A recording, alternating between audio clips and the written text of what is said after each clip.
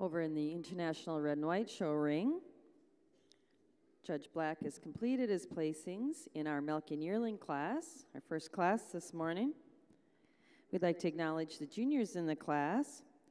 Second junior, and also winning the Junior Bred and Owned Award, is entry 2439, Holbrook Ammo 8 Canadian Red, exhibited by Megan Ford and Adam Olbrich of Harvard, Illinois.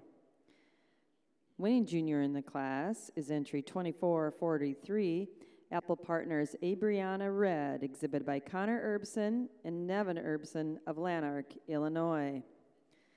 Placing third in the class is entry 2440, Heather Stone Regal Red, exhibited by K Manor Holsteins, Muscadet, Wisconsin. Placing second in class and also winning the Bred and Owned Award is entry 2435, Blondin Avalanche Darlene, exhibited by Fair and Blondin Sires of Saint-Placide, Quebec. Winning the class and also named Best Udder is entry 2437, Brookview Deaf Curly Q Red, exhibited by Glamour View, Yeager and Walton of Walkersville, Maryland. Congratulations. Judge Black, your comments. Well, good morning, ladies and gentlemen, and this is a tremendous way to start our show here this morning.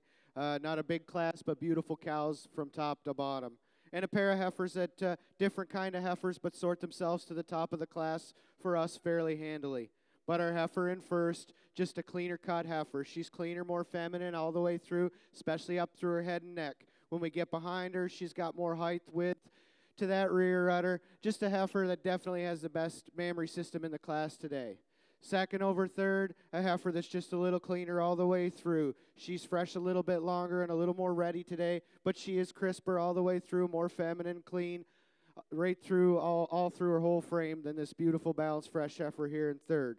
The third place heifer over the heifer in fourth, a heifer that has more depth to her rib, more overall heifer, and I just prefer the way she tracks out a little nicer in those feet and legs today than our beautiful dairy heifer here in fourth. The fourth place heifer over the heifer in fifth, a heifer that has an advantage in that her udder texture today. She's got more width to that rear udder and showing us a little more definition to her median suspensory today. But a beautiful class of milk and yearlings. Thank you.